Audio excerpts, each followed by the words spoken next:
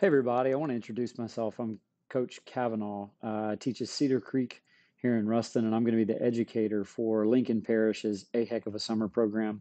And I want to just take a second to introduce myself and give you sort of the main spiel before we get into interviews, which will save us a little bit of time.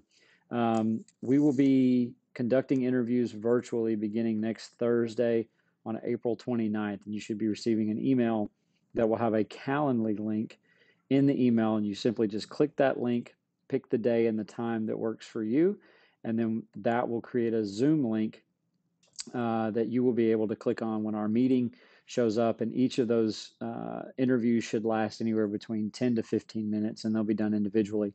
I also have a few questions on there that I'd like you to answer for me when you click on that. Just, do you think you'll be available for our dates? Will you have transportation? Any conflicts that may be showing up, because we want to make sure that we have an opportunity to figure out what everybody's plans are for the summer.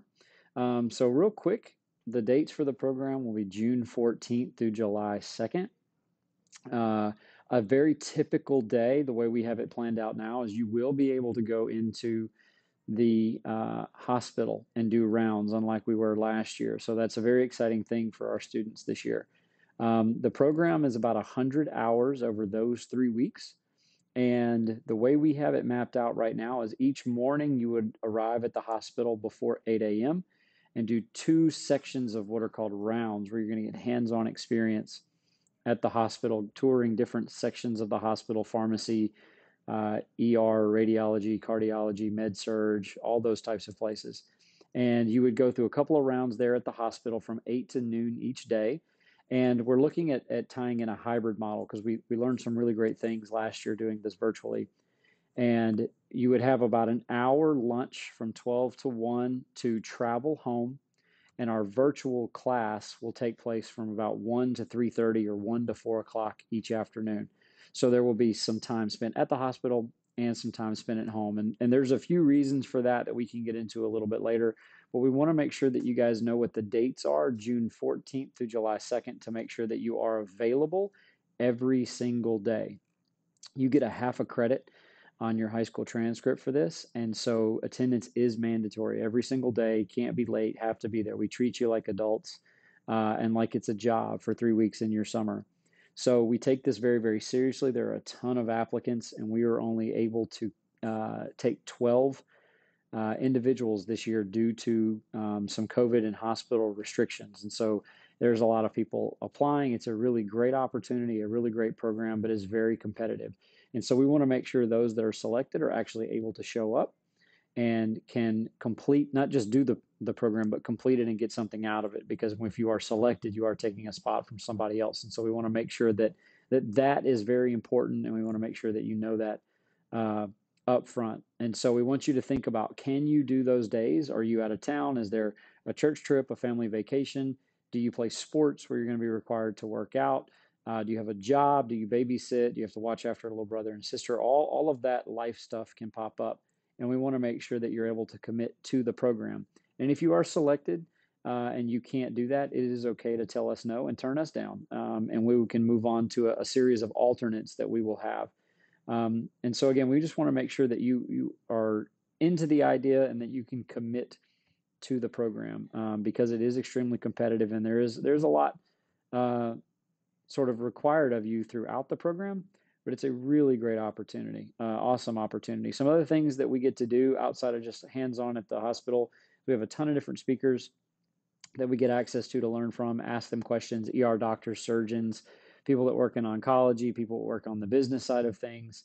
There's so many things that you can get involved in the medical profession, and we want to expose you to as much of that as possible.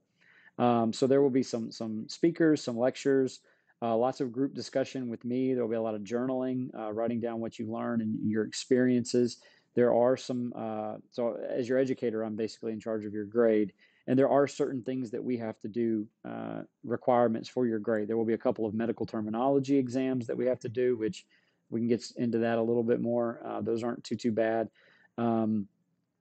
We do something called an anatomy t-shirt. We do a couple of workshops for suturing, vital signs. You get certified in CPR. We'll have, like I said, a couple of group discussions on some ethical issues.